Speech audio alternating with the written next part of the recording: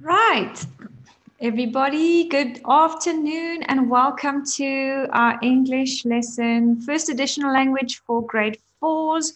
We are currently in week 9. I want to just welcome all of you. Those of you who are chatting right now, let's stop chatting and focus on the lesson and keep the chats related to what's being discussed in the lesson. I hope everybody can hear me. I see some responses. Let's go to the first slide. My name is Marilet.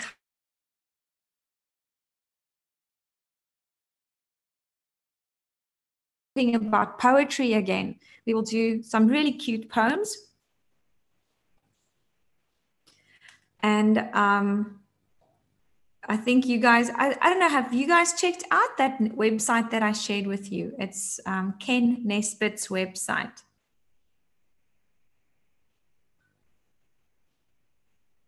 Let me see who's checked it out.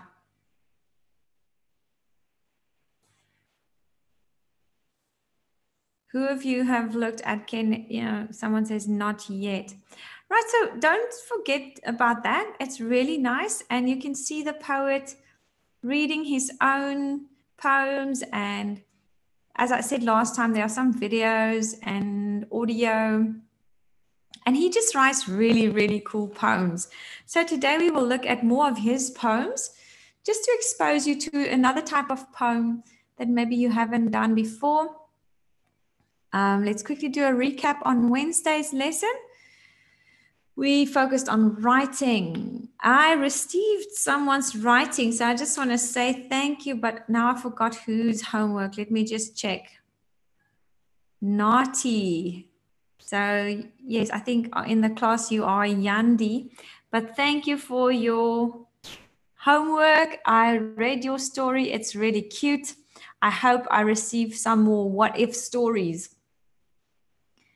Remember, we're talking about what if you and your dog switched bodies. So you can tell the story from your perspective. You don't have to say one day there was a girl or there was a boy. You can speak about your own perspective or from your own perspective, and you can speak as if it's you waking up in your dog's body and the other way around. Right. So today, as I said, we are going to look at some poetry. You will learn about 3 different types of poems. So actually, in total, we will do 4 poems because they are quick, short, cute poems. So the first 3 we won't even discuss, but I think some of you like listening to stories and reading. So this is just like that. You don't need to stress about answering anything. You could just enjoy the poem. And I will tell you about the types of poems, because we will look at 3 different poems before we get to the actual one that we are going to discuss. And these 3 poems are all different types. We will talk more about that a little bit later. And you will, when we get to the final poem, we will do the same as what we did last time. You will guess what the poem is about by looking at the pictures, and then we will read through the poem, or you will first listen to me reading the poem for you, and then you will read it together or with me, and then we will answer some questions. We will identify the rhyme, all those things that we usually do when we look at a poem. So who of you enjoy poetry? Who of you enjoy reading this kind of poem?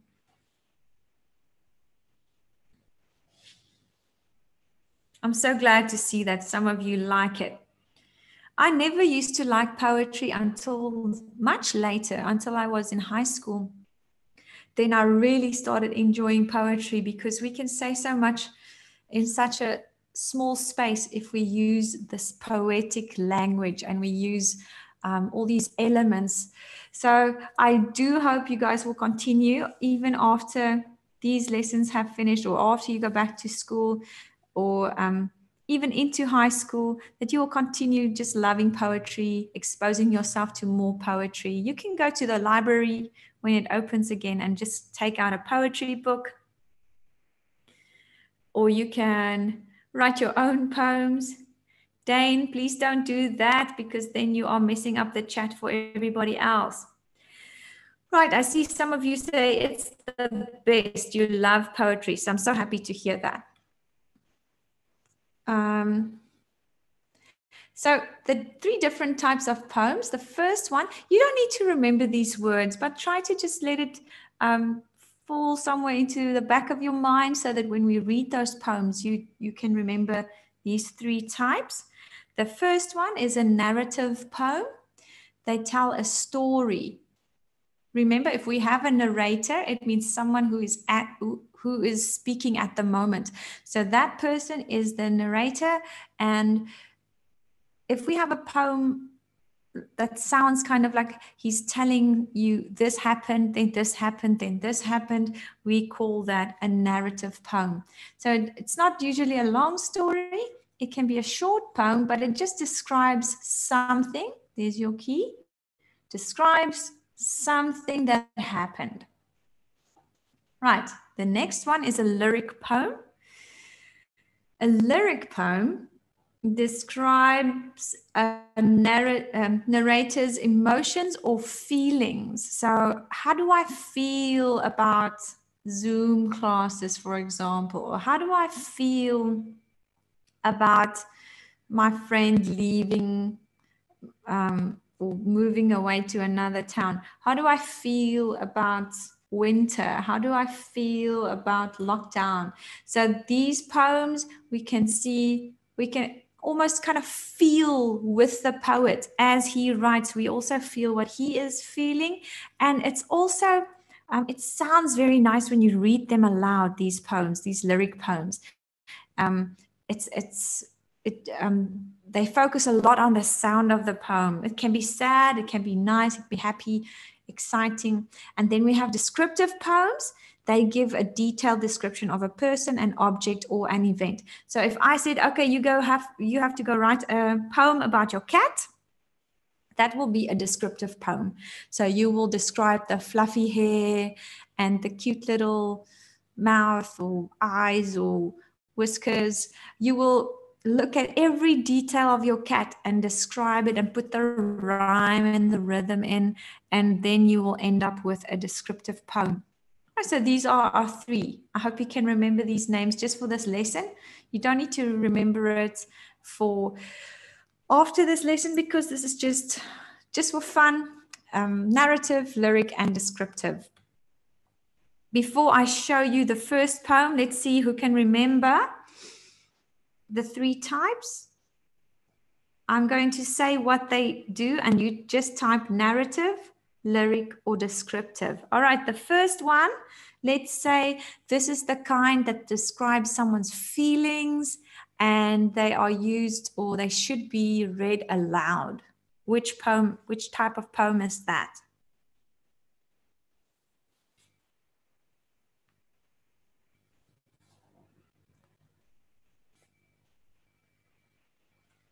There we go. Zinzi said lyric poem. I think Kayla and Zoe also meant to say lyric poem, but Zinzi has got the right spelling there. Lyric poem. Nokwanda also. Right. If I tell a story in my poem and I describe events, first this happened, then this happened, what kind of poem is that?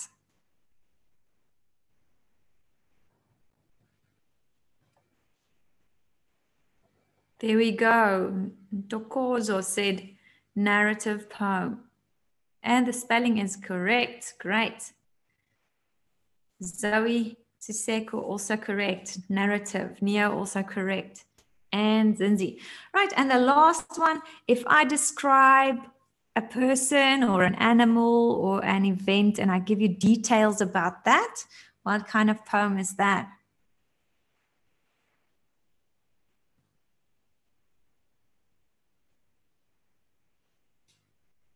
Descriptive. There we go. Dante, you've got it. And Zinzi, there we go. Everybody's got it. Descriptive poem. All right, let's look at the first one. The first one is called My Puppy Punched Me in the Eye. So I'm just gonna read it to you. You don't have to answer any questions. Just enjoy the poem and see. It's quite funny. It's quite silly. You can just enjoy it. All right, here we go. There's a picture for you. My puppy punched me in the eye. My rabbit whacked my ear. My ferret gave a frightful cry, and Roundhouse kicked my rear. My lizard flipped me upside down. My kitten kicked my head. My hamster slammed me to the ground and left me nearly dead. So my advice, avoid regrets. No matter what you do, don't ever let your family pets take lessons in Kung Fu. That's quite cute, right? So all these animals are attacking them because they had Kung Fu lessons. What do you think? Is this a narrative, lyric, or descriptive poem? Narrative, lyric, or descriptive? That's the only question you have to answer. Tokozo said narrative. Asiya said descriptive. Nia also said narrative. I can see why you said descriptive, because it's describing an event or a few events. But if you're just looking at this happened, this happened, this happened, it sounds like a narrative poem, right? So all of you who said narrative, well done, you are correct. Let's move to the next one. Nicknames.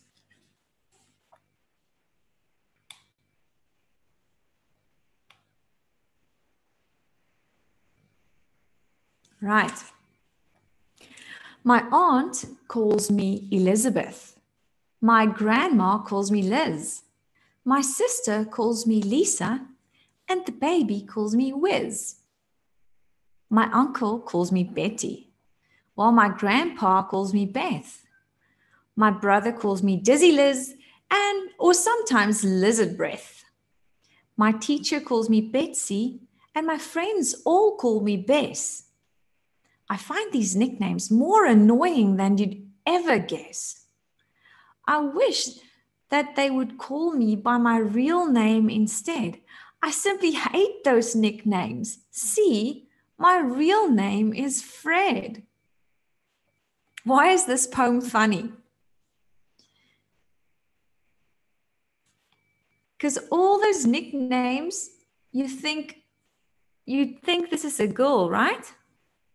Because the aunt calls him Elizabeth, and then it's Liz and Lisa and Wiz, Betty, Beth, Dizzy, Liz, Lizard, Breath, Betty, Bess.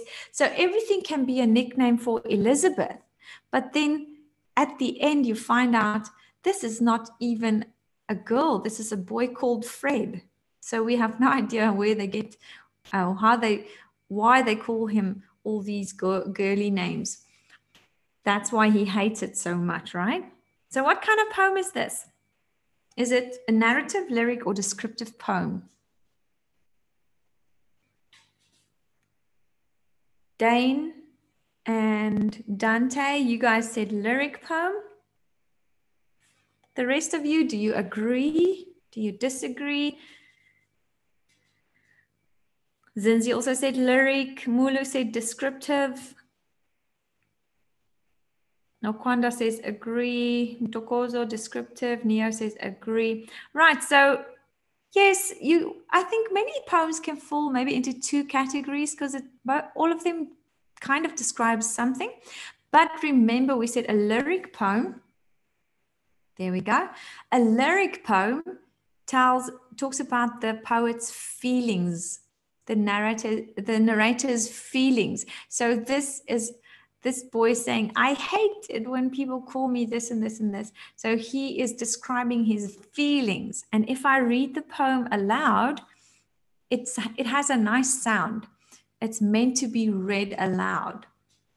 If you like these poems, remember you can find them on Ken Nesbitt's website, Poetry for Kids. So you can go check it out. Let's read The last one, I'm clever whenever.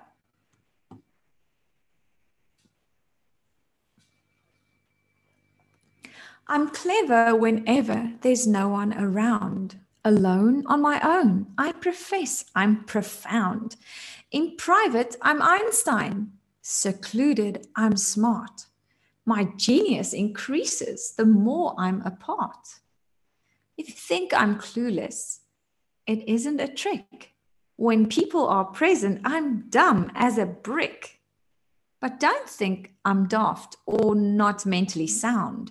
Whenever I'm clever, there's no one around.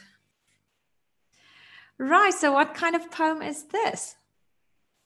There we go. Everybody's saying descriptive, because this boy or girl or whoever is at word is describing him or herself, saying, I am very clever. So let me just check if you do understand this. Is this person saying, I'm always clever? Is he always clever? No. When is he the most clever?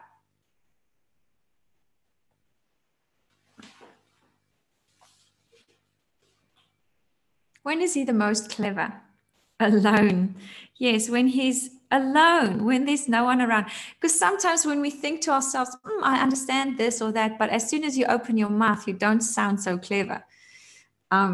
So whenever there's someone around, he feels very stupid, as dumb as a brick. But he knows he's not dumb. He knows he's actually very smart. Do you also feel like that sometimes? You know the answer, but you don't know how to say it. And when you speak, it comes out all wrong and you sound so silly.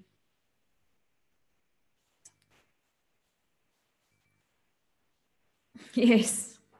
Dante says yes. Yes, maybe. Says Ntokozo. I think everybody feels like this sometimes.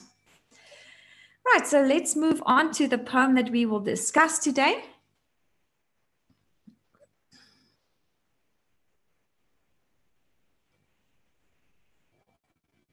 I will read it to you.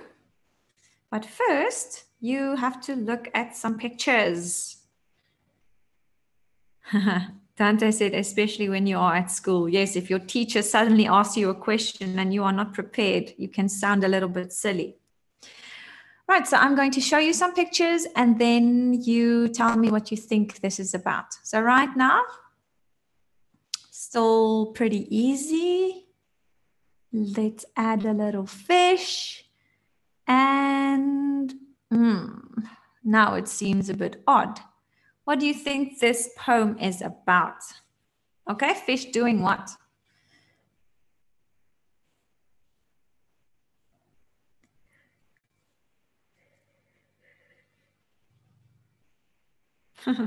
Fish playing tennis, under attack, fish tennis, a fish that plays tennis. Right, you guys are too smart for me. You are right. The poem is about a fish, or some fish, actually. It's not just about one fish. Some fish playing tennis. Remember, the word fish can be both a singular and a plural. That means if I say, my fish started playing tennis, then it can mean one fish or many fish. So we have to figure out. Right, let's listen. Caleb said he's heard this poem. All right, that's good. Let's see if you can answer the questions today, Caleb. So I'm going to read it to you right now. You can just listen and then I will show it to you. My goldfish took up tennis. They installed a little net at the bottom of their fish tank for the first official set. They got tennis balls and rackets. They got tennis shoes and shorts. For my fish are fond of tennis more than any other sports. It's a funny thing to watch them when they practice every day, as the tennis balls they serve each other always float away. Right. My first thought is, how does a goldfish hold a tennis racket? But maybe, I don't know. Maybe they figured something out. Maybe they hold it with their fins or their mouths. Right. So there is the little poem. Let's just read through the questions. Don't answer yet, because remember, we're going to answer questions about the structure first, but we do need to read it again. So number 1, 2, 3, 4, let's just read through the questions. What is the title of the poem? Who is the poet? That's the person who wrote the poem. What are the rhyming words in this poem, and how many syllables does each rhyming word have? So let's see. I think for this part, the first part, we don't really need to read it. We can just check. What is the title of the poem? There we go. Kayla said, my goldfish took up tennis. And if we put it into a complete sentence, it will be, the title is, and then you have your quotation marks, my goldfish took up tennis, end quotation marks, and full stop. But I'm excusing all the punctuation right now, because I know it's not as easy for you guys to type it as it is to write it. My goldfish took up tennis. There we go. And who is the poet? There we see. So many of you already started answering. Kayla, Dane, Nokwanda, Calum, Neo. Ooh, there is a very long name that I am not even going to try to pronounce. And Zinzi and Dante, Zoe and Dokoza, you all said Ken Nesbitt. How do we put it into a sentence? The poet is Ken Nesbitt. I can also say Ken Nesbitt wrote the poem, or Ken Nesbitt is the poet. Right. Ooh, I almost showed you the answer of the next one. So what are the rhyming words? Remember, I said if we look at rhyming words, I don't have to read the entire poem. I just have to look at these words at the end. Let me just erase that.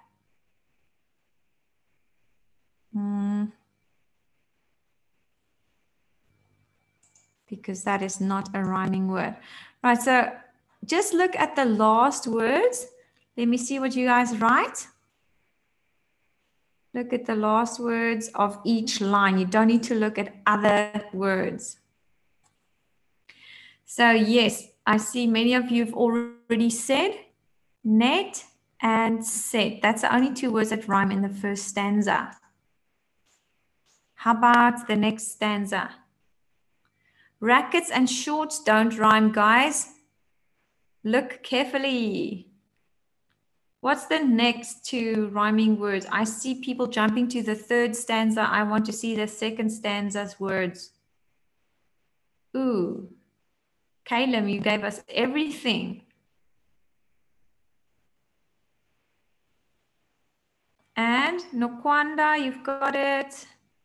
Katekile and yes, I think Caleb. All right, so most of you said shorts and sports.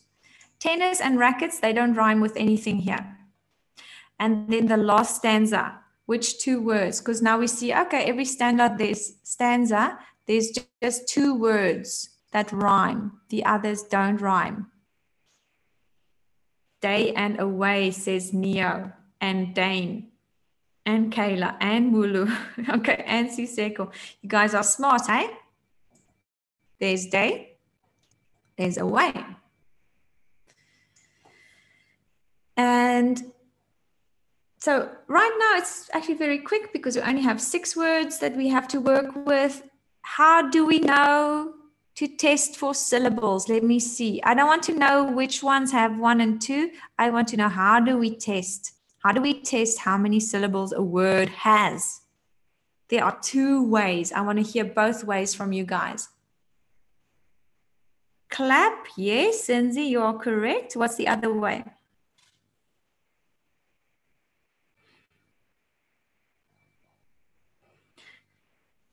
Ma'am, you put your hand under your chin. That's correct. Caleb. So if not slap, Neo. Who do you want to slap? All right. So the two ways are you clap out the words. So for every new big sound, I'm not talking about phonic sounds. I'm talking about when there's a new part of the word, you clap it out or you put your hand under your chin. Every time your chin moves, it's, well, 99% of the time it will indicate a new syllable. Right, so let's all do it together. Those of you who want to put your hand under your chin, remember, you have to say the word out loud. You can't whisper it. And we will clap it. So let's clap the first one. Net. How many syllables? There we go. 1. Next one. Set. Also 1. Just check the spelling of syllables. How about shorts? Shorts. Or if I put my hand under my chin, shorts, it only moves once. There we go. You guys are so quick. Also just 1. How about sports? Sports. Just 1. Next one. Day. Also 1. And the last one. Away. How many syllables? Great. I see you guys are so sharp. I can't ask any question that you don't know the answer of. Net, set, shorts, sports, day, and away. So now we will answer questions about the poem itself. We only have 5 questions today, because after this, I still want to talk to you guys a little bit about tomorrow. So don't go anywhere when we are done with these questions. We need to talk about tomorrow, and there's just a few things I want to discuss with you guys. So I'm going to read the questions, and then we will read the poem again together. I want all of you to read it with me. Remember, in the exam, you won't have someone whispering the words into your ear. You will have to read by yourself. So those of you who struggle with reading or who read very slowly, it's a good practice to practice while someone else is reading, to just read the words along with them. So you look at the screen, you try to read with me and see if you are correct. All right, let's read the question. I'm not even looking at answers right now because I haven't asked you to answer anything. We're just reading the questions. Number 1, read with me. Can a fish really play tennis? Don't answer. We're just reading. I'm not going to look at answers, guys, because you're not listening to me. Number 2, what kind of poem is this?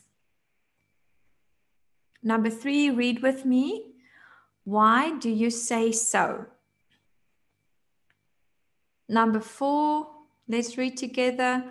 Why is it funny for the narrator to watch them? And then number 5, we will just talk about you. What sport or sports are you fond of?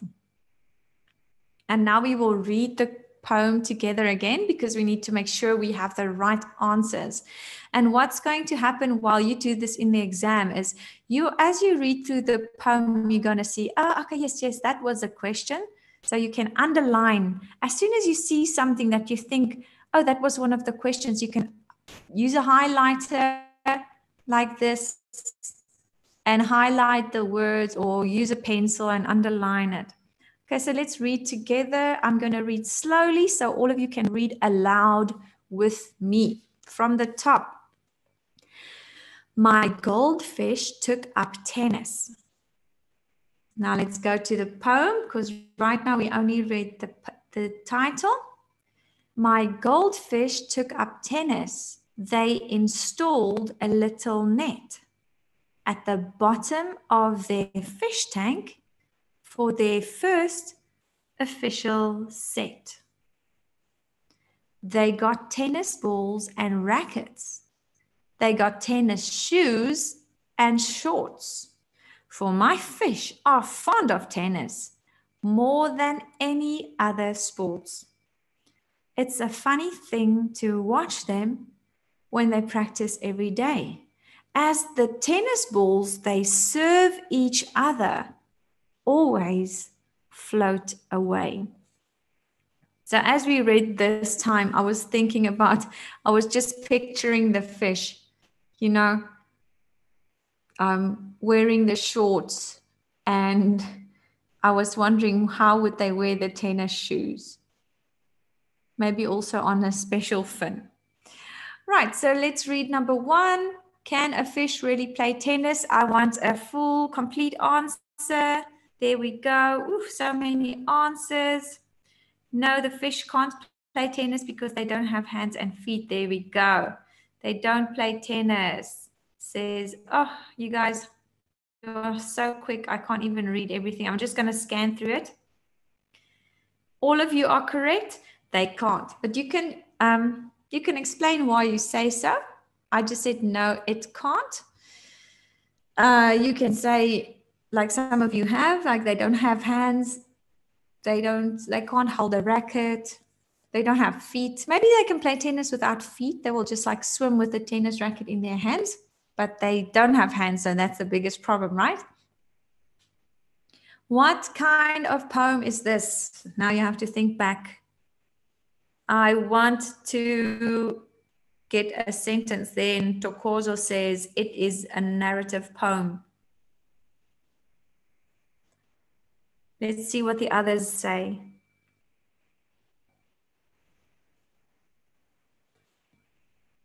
I see some of you have said narrative, but you didn't write a sentence. Neo says it's a narrative poem. Monique says it's a narrative poem. All right, Dane and Dante. Great guy. Oh, not, yes, it was Dante, right? A narrative poem. It is a narrative poem. You are correct.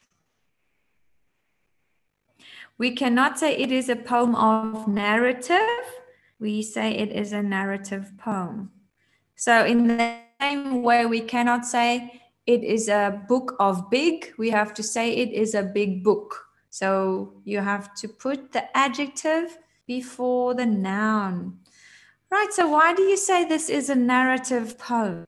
Try to put it in a sentence.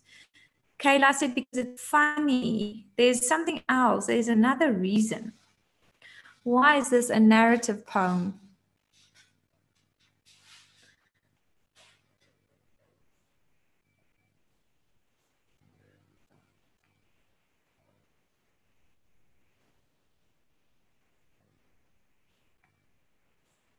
There we see Zenzi said it describes what happens.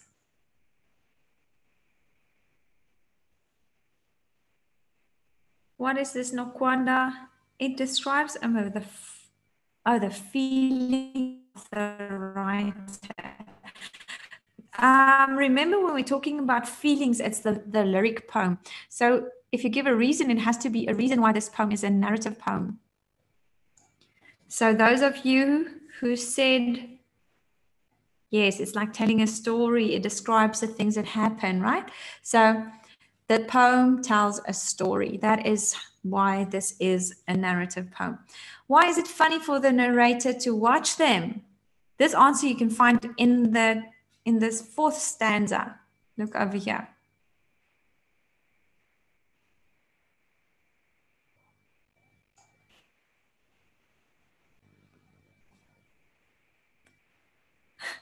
Zenzi says the tennis balls fly up. Or float away, says Nokwanda. Yes, if we read here, we see it's a funny thing to watch them when they practice every day, as the tennis balls they serve each other always float away. There we go. So that is your answer. It is funny because the tennis balls they serve each other always float away. So those of you who said anything about the tennis balls floating away, or you can't really say fly up because this is in water, right? So in water, we don't fly up, we float up or float away. And let me quickly hear, what sports are you fond of? What do you like? I want to wait for about 10 responses. I'm going to read. If you give me a sentence, I am fond of something, or I like. Zinzi says, I like swimming. I'm just going to read it if it's in a sentence. Caleb said, I am fond of soccer. Neo said, I like high jump. Zoe said, I like swimming. Nokwanda said, I like netball. Sibusiso said the same, I like netball. Monique said, funny enough, I'm fond of swimming. Just like the fish, right? And Dante, I'm fond of athletics. Porcello, I like netball. Tokozo, I like racing. Is that racing with the little go-kart or what? And that long name that I cannot pronounce, you said like soccer. And then Kira said, I like swimming. Kayla said, I'm fond of netball and rock climbing. I love rock climbing too. I just don't do it that often. Tokoza says, in cars. Wow. I hope you're not driving yourself. And then Dane says, soccer and rugby is what I like. And Mulu says gymnastics, netball, and hockey. Wow, you guys seem very athletic and sporty. That's good. I hope you've been doing some of the sports while you were in lockdown. I'm going to continue here. Let me just see. Remember, don't go anywhere. We still need to discuss for a few minutes what we're going to do tomorrow. But for your homework, I want you to write your own narrative poem. Okay, so you guys can stop typing now. Look at the screen quickly. You can write about anything. You only have to write 4 lines, just 4. And then try to make line 2 and 4 rhyme. Okay. Quickly take a screenshot, or you can even find this homework when you go to the website, the school's website. You'll find your worksheets. But if you don't want to do that, just take a picture or take a screenshot of what you're seeing right now. So you have to write a narrative poem, something that happened, maybe something that happened during lockdown, and you can write about anything. Right. Bye-bye yet, because you don't have all the information yet. Just stay for 2 more minutes. Right, so let me quickly tell you. This tomorrow will be my last day teaching you guys. I'm very sad about that because I'm going to miss all of you. So I really want you to connect with me. If you want to send me an email, here's my email address. Send me an email address, then we can stay in touch. I would love to hear from you guys. I can't go into the details now of why. I see everybody's asking me why. I am moving to a different subject, guys, but I still want to hear from you. I still want to hear what's up. I want to see your homework. I can even help you if you struggling with some of the English stuff that we've done that you don't understand. So quickly write down my email address, because if you don't have it, there's no way that we can stay in touch.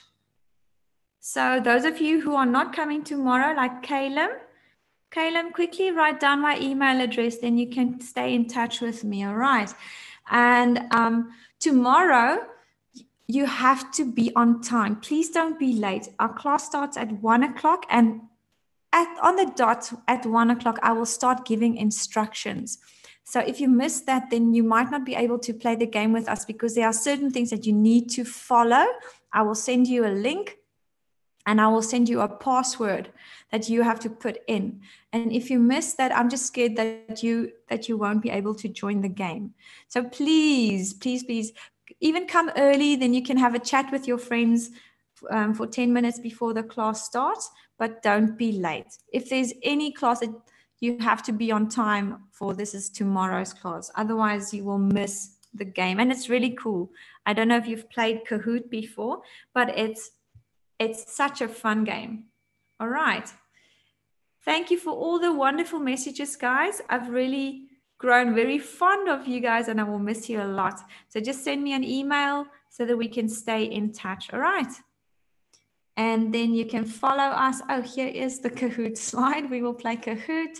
Remember to bring an extra device and then follow us on social media.